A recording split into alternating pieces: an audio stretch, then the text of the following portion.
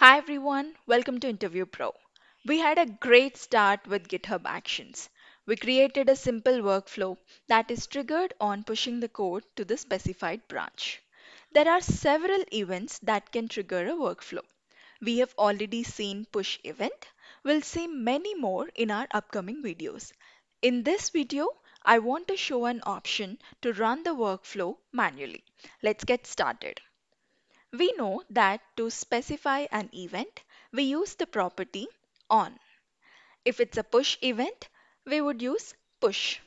For manual triggering, we have an event called workflow underscore dispatch. By specifying workflow underscore dispatch in the event section of the workflow, we see an option to run the workflow manually. This is the example that we used in our previous section. I'll create another YML file and use the same code to demonstrate manual trigger. Under GitHub/workflows, I'll create a new file, manual.yml.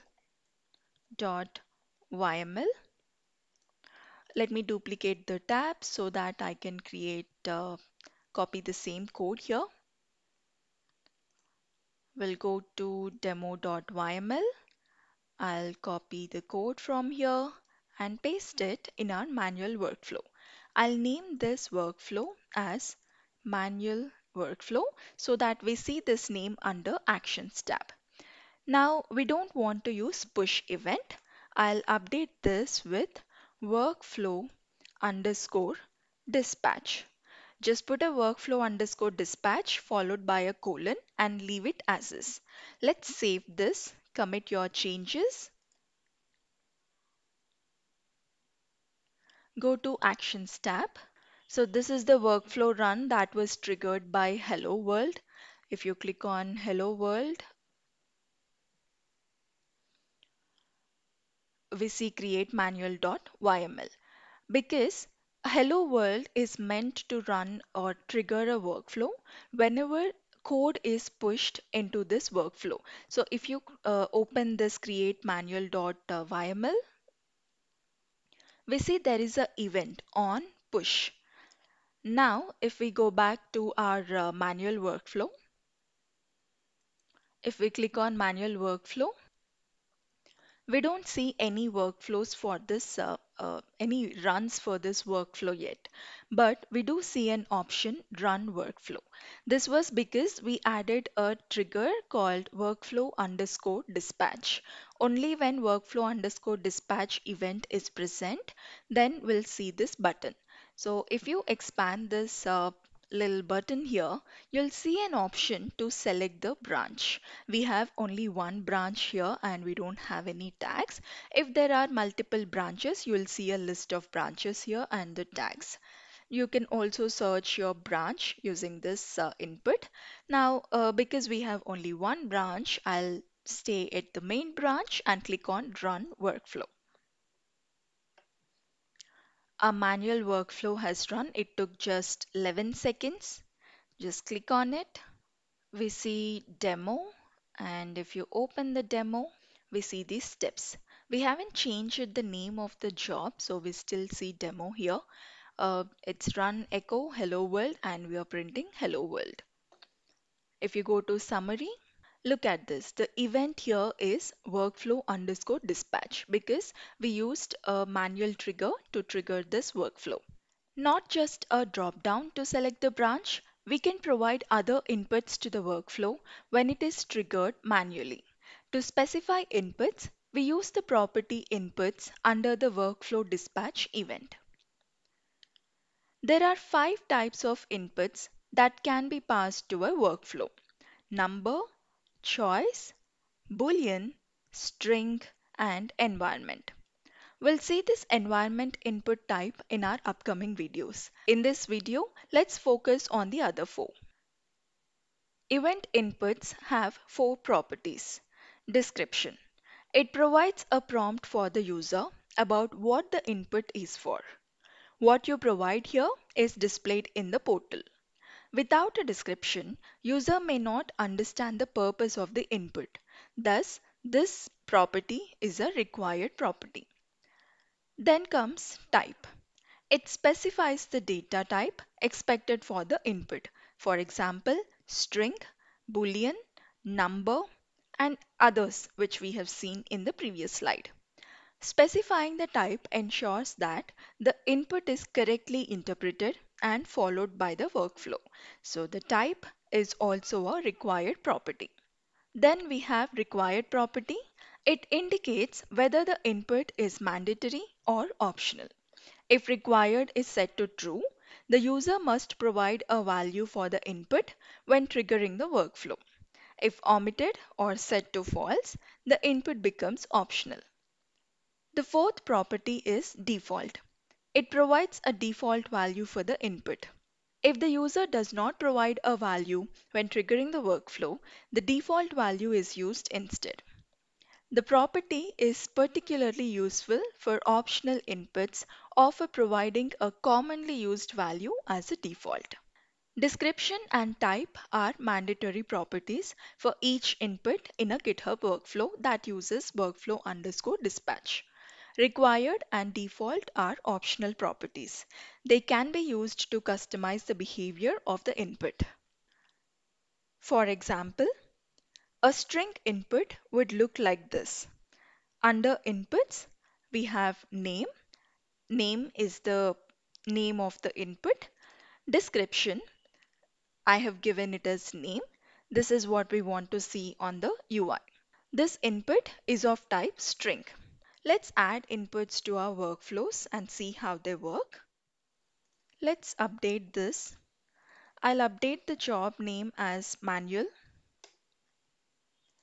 Under workflow dispatch, let's add inputs. I'll add a simple input first. I'll just say name.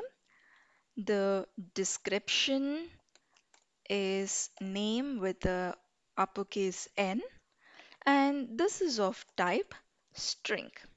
Let's give a default value, a test maybe. I won't give required now to see how it looks. So I'll commit the changes. I'll just say string input type and commit changes to the main branch.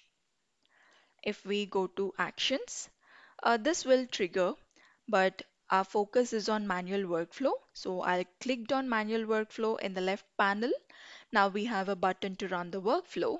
Previously we saw only the option to select the branch, but now we have an input called name. This is what I gave in the description field, and this is our default value. Even if I don't provide any value, it would take this test value. So I won't modify this default value. Let's click on run workflow. This will trigger a new workflow.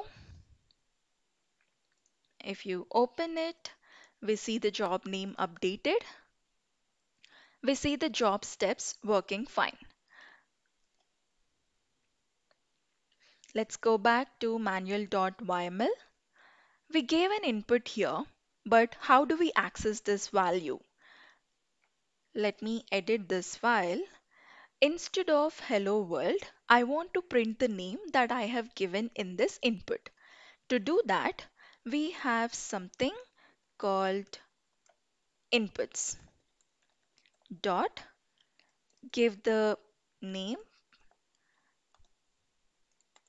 So this is the syntax to access the inputs. We use dollar followed by double curly braces and then use inputs context, which has all the input names listed under this inputs. So our input name is name. So inputs.name will give us the value that was typed by the user, or the default value if no value is given by the user in the name field. So let me commit this, access input value, and commit the changes. Let's go to actions, manual workflow. Now click on run workflow.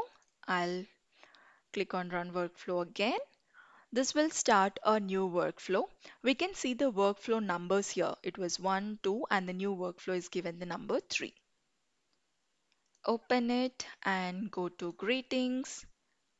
Previously it was echo hello test. Now inputs.name was processed and we see the value that is entered in the name input. Now instead of using default value, I'll type something. I'll say interview pro and click on run workflow. We see a new workflow running and open this job. Inside greetings, we see Interview Pro. So this is how a default value works. Whenever a default value is present and if the user doesn't change or provide the input, it will take the default value. If the user explicitly provides a value, the value provided by the user will be processed. Let's update our workflow to see how other input types look like. Okay, let me edit this file. Another input here. We had name. Now I'll say age. Description, age with an uppercase A. The type is number. Then we have, I don't want to give any default here, but I'll make this required. Required, true. If you don't use required, it will be false by default. Let's try to access the age input. In this, let me create another step. I'll update the name to age and instead of name, this is going to be inputs.age. There's an error saying invalid type found, string was expected, but integer was found. You can just ignore this error. So commit the changes. Number input type. Click on commit. Go to actions, manual workflow. Now click on run workflow. Age, I'll provide 24 maybe, and click on run workflow. Go to this workflow, manual. We see there is another step here called age. This prints 24. Now what happens if I don't provide this age value? Now I'll simply click on run workflow without providing any value for age. Uh, Before clicking on run workflow itself, if you hover on the input, you see there is a prompt saying please fill out this field. I'll click on run workflow without filling that. I still see the same prompt here. So until and unless you provide the required fields, you cannot run the workflow. Now let's go back to workflow again. I'll edit this workflow and add two other input types. Now I'll use choice. So there is a input called gender. Description is gender. Then we have type. This is of type choice. When you have a type choice, you need to provide options as well. You can provide an array or there is a format like this. You can provide hyphen and give your options here, male and female. Let's access this in our workflow. I'll add another step called gender. You can access all of them in single step, but just to make it clear, I'm using multiple steps. Also, this is a good example to show that you can use multiple steps in a workflow. The name of the input that I want to access is inputs.gender. Let's commit the changes. Choice input type. Actually, let me add the other input type as well. We have seen string, number, and choice. The fourth type of input is a Boolean. So let's add another input called married. Description is married with a question mark. Then we have type. This is going to be Boolean. Then that's it. For Boolean, we don't need to provide any options or I don't want to make it as a required field. And also I don't want to make it a default because Boolean is false by default. Let's access the values. Let me add another step.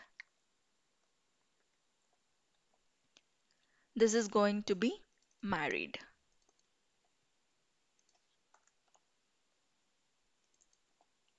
Now commit the changes. All input types. Click on commit. Go to actions, manual workflow. Let's run this workflow. We have two more added here. This is an age required field. This is gender. This is of type choice. That means it provides us a drop down with all the options that we specified in the code. I have given two options, male and female. Let me select female. This is of type Boolean. Remember that the name of the input was married. The description is married. So we always see the value provided in the description here. And Boolean will get a checkbox. If you don't check it, then it's false. If you check it, it's gonna be true. I'll provide the age before I click on run workflow.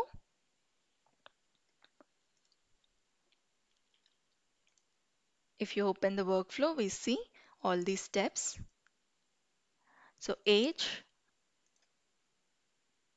it's 23. Gender is female. Married is true because I checked it. Let me uncheck and see what it gives. I'll provide 23 and I won't check this. And gender, I'm putting it to male. So run workflow. Now, if we look at the steps, gender is going to be male. Married is going to be false. So these are the four types of inputs that you can use when you want to trigger a workflow manually using workflow underscore dispatch event. We will learn about the other input type environment when we discuss about environments in a workflow. One point to remember is that workflow underscore dispatch trigger, that is this drop down here, is available only on the default branch. In settings tab, we have an option called default branch. Currently, the branch that is set as default branch is main. That's why we see run workflow options in the main branch. You can update the default branch to other branches. Because we have only one branch called main, we don't see an option to update this. If you have multiple branches, you'll see an option to update the branch. Let me quickly create another branch. So go to branches, click on new branch. I'll name this as test branch. This will be created on top of main. Click on create new branch. We have a new branch here. Now, if you go to settings, we see an option to switch to another branch. Using this, I can update our main branch to test underscore branch as default. Now, if you go to actions, go to main workflow or manual workflow and click on run workflow, the default branch is set to test underscore branch. But this option won't be available in your main branch. So make sure your default branch is set properly when you are using workflow underscore dispatch. So this is all about running a workflow manually using workflow underscore dispatch event along with the input types. I hope the concept is clear. If you like the content, please like, share and subscribe to InterviewPro. Thank you.